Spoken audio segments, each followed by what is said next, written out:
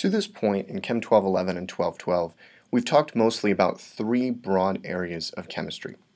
The first is the area of molecular structure, and in particular, how we can describe and predict structure and what it tells us about the properties of elements and compounds, mostly physical properties we've focused on so far, like melting point, boiling point, dipole moments, vapor pressures, and the like. We've also talked about thermodynamics of chemical reactions, the energy changes associated with reactions, the laws of thermodynamics and how those apply to chemical reactions, and how we can harness energy changes due to chemical reactions. And within the area of thermodynamics is the entire domain of equilibrium. We can connect equilibrium to thermodynamics because there's a relationship between the equilibrium constant and the free energy change for chemical reactions. The third major area is kinetics. We've learned how to describe the speed of chemical reactions, and most relevant to the molecular level, kinetics tells us something about reaction mechanisms. That is, how reactions occur at the molecular level. These three areas are hugely important to chemistry, but particularly kinetics and thermodynamics require that we're given a chemical reaction. In other words, we're given the reactants and products of a chemical process. At this point, we're going to move into a hugely important question, which is how to predict products of a chemical reaction. Answering this question is really important because it allows us to look at a set of reactants and predict whether a reaction will achieve our desired outcome or not. To some extent, this is a thermodynamic question. We've talked a little bit, for example, about how chemical reactions have to be consistent with the laws of thermodynamics. We've addressed that already. What we haven't really addressed so far is the connection between molecular structure and reactivity. And we're going to make this much more clear in discussions of main group chemistry in this chapter. To begin addressing this question of how to predict the products of chemical reactions, we want to know what principles drive chemical reactions, and specifically we want to know the structural principles that drive chemical reactions. We've talked a lot about the thermodynamic principles involved, the first law, the second law, etc. But what structural principles drive reactions? Why does a particular molecular structure react in the way it does? There are three general principles I want to talk about here, and they're all kind of deeply related to one another on a fundamental level. The most essential of the three is simple electrostatic attraction. If you think about what a chemical reaction is, a chemical reaction involves the reorganization of electrons, and electrons are negatively charged. So if, for example, we have two species that have different charges, then to some degree the neutralization of the two charges, that is, the attraction of these two charges to one another, could result in the reorganization of electrons. That is chemical reactivity. So electrostatic attraction on a very deep level drives a lot of chemical reactions. The other two principles that follow are really sophisticated riffs on this idea of electrostatic attraction. The second principle is the Lewis acid-base interaction, which we've experienced before in the chapter on acids and bases. Our typical paradigm for a Lewis acid-base interaction is a Lewis acidic species that accepts a pair of electrons and a Lewis basic species that donates the pair of electrons through a mechanism like this. But one thing to appreciate here is that this donation process is driven by the partial or even the full charges on the Lewis acid and the Lewis base. Electrons are negative, so the Lewis base will often have a partial negative charge owing to its excess of electrons, while the Lewis acid, which accepts the electron pair, is often partially positive. So to some extent, even the Lewis acid-base interaction is driven by electrostatic effects. The final principle, which is new, that I'll write in black, involves the interaction between the LUMO, lowest unoccupied molecular orbital in a species, and the HOMO, the highest occupied molecular orbital in another species. This is really just a molecular orbital spin on the Lewis acid-base interaction idea.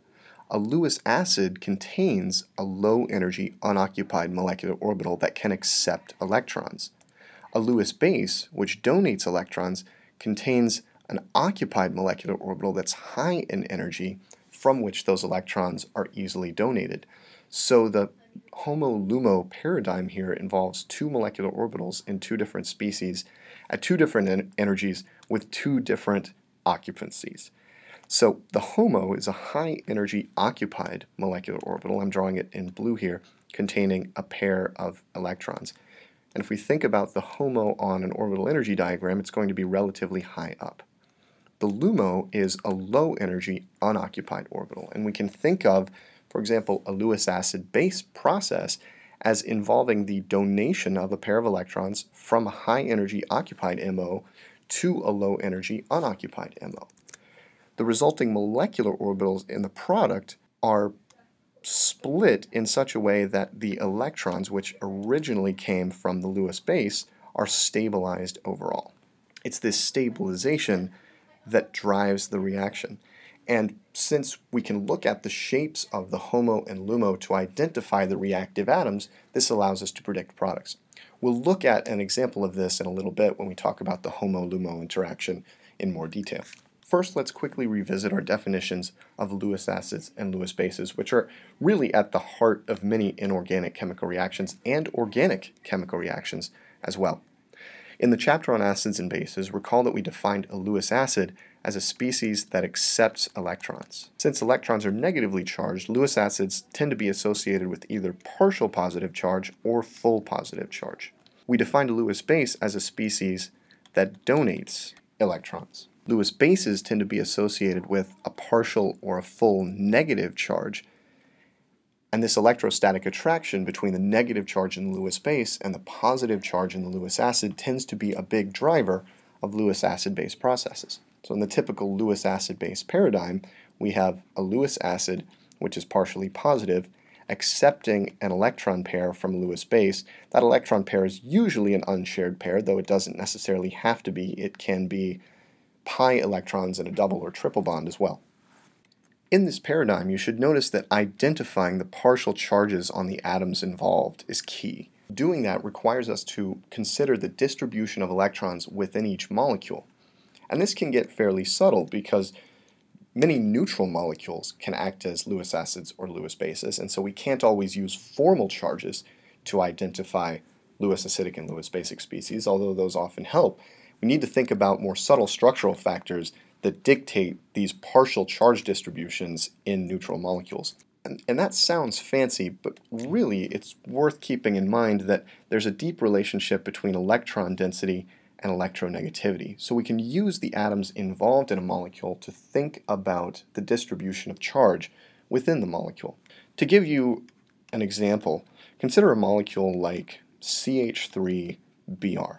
Let's consider a reaction between this molecule and something like hydroxide, which is pretty clearly a Lewis base with a negative charge on the oxygen atom. That formal charge points us directly to the oxygen as the donor atom here, and in fact, if you looked at the charges on the oxygen and hydrogen atoms here, you would see that the oxygen has a substantial negative charge that is much, much more negative than any charge on the hydrogen atom. So that's clearly our Lewis base.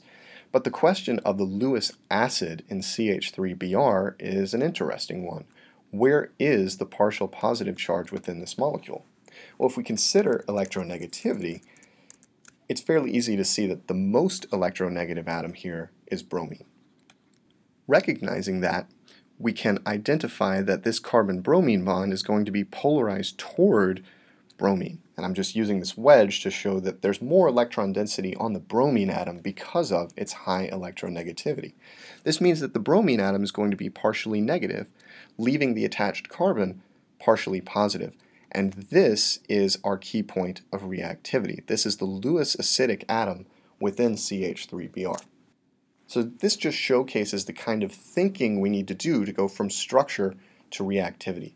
It really comes down to identifying electron density and these partial charges within the Lewis acid and Lewis base. And keep in mind this general relationship between electron density and electronegativity. In general, more electronegative atoms have larger electron density, and they tend to be associated with partial negative charges to the expense of less electronegative attached atoms, which tend to be associated with partial positive charges. We can see the relationship between electronegativity and electron density in HOMO-LUMO interactions as well.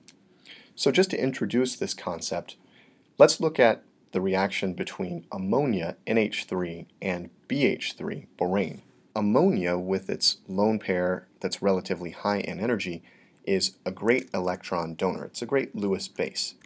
Lewis bases tend to seek out species that are partially or fully positively charged. And for this reason, and since the nucleus is positively charged, we often call Lewis bases nucleophiles. You'll see this term, for example, in organic and inorganic contexts.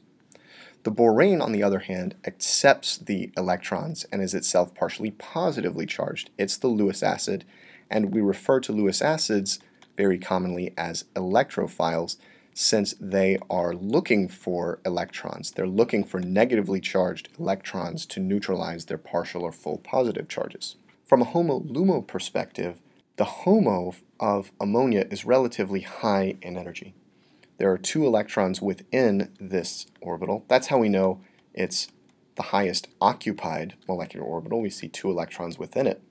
While the LUMO of the borane is much higher in energy. I actually misdrew this on an earlier slide.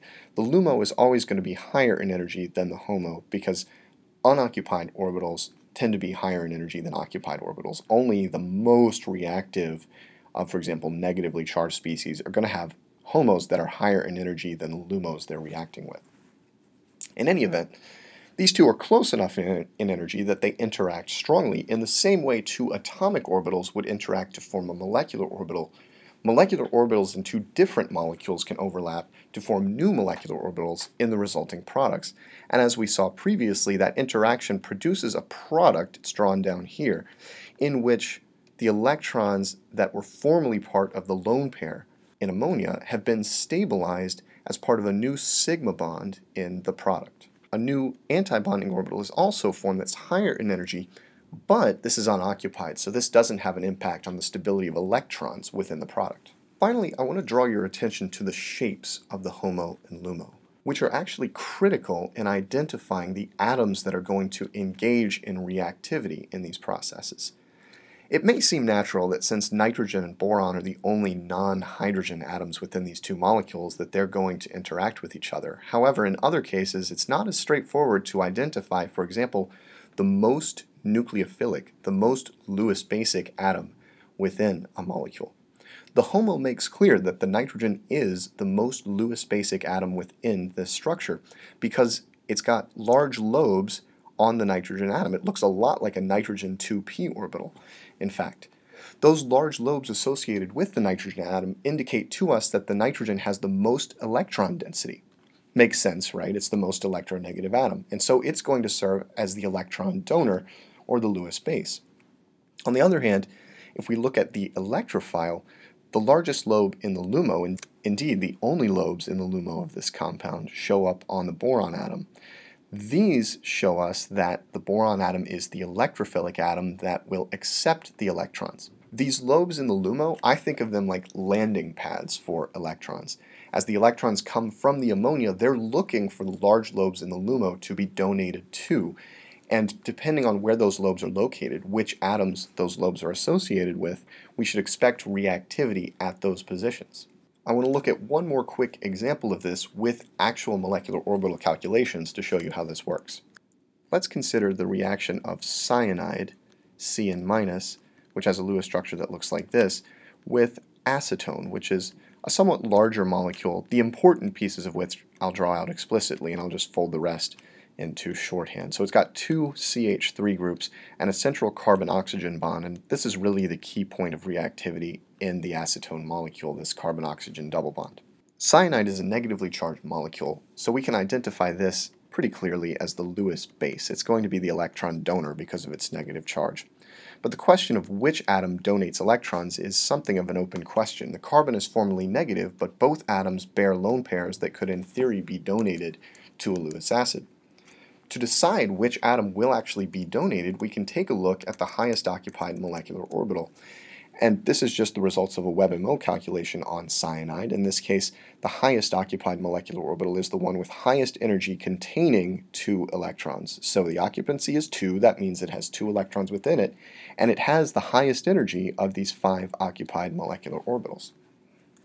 If we pull up this molecular orbital, we can see that the largest lobe in the HOMO is indeed located on the carbon atom. So that's consistent with the formal negative charge, which is good. It means we can use that formal negative charge to identify the most Lewis basic atom. However, it's important to recognize that we had a choice and that the HOMO points us directly through its largest lobe to the atom that's most likely to donate electrons. Beyond just identifying cyanide as the Lewis base, we can identify specifically the carbon atom within cyanide as the atom that's actually going to donate the electrons in this process. Given that we've identified cyanide as the Lewis base, we can identify acetone as the Lewis acid in this process and take a look at its lowest unoccupied molecular orbital. So again, I have a WebMO calculation for acetone here, and we can identify the lowest unoccupied molecular orbital as the lowest energy orbital with 0 electrons within it. So it's got an occupancy of 0, and it is the lowest energy orbital in this series of unoccupied orbitals. If I display molecular orbital 13 here, what we can see is that the largest lobe within this LUMO is located at the carbon atom. This large blue lobe within the LUMO points us to the carbon atom as the major point of reactivity in this molecule. So not only can we identify acetone as the Lewis acid, but we can take this to a deeper level of detail and identify the carbon as the specific atom that will accept the electrons. And now that we've identified these two atoms, it's simply a matter of pushing electrons from the Lewis base to the Lewis acid to identify how the reaction occurs. There's a little bit of extra electron pushing that goes into this in much the same way we have an extra shift of electrons in a Bronsted acid-base process. But in any event, the specific details of that you'll get much more familiar with in organic chemistry. The point I want to make is that this process of examining the orbital shapes of the HOMO and LUMO has allowed us to identify the product of a Lewis acid-Lewis base reaction.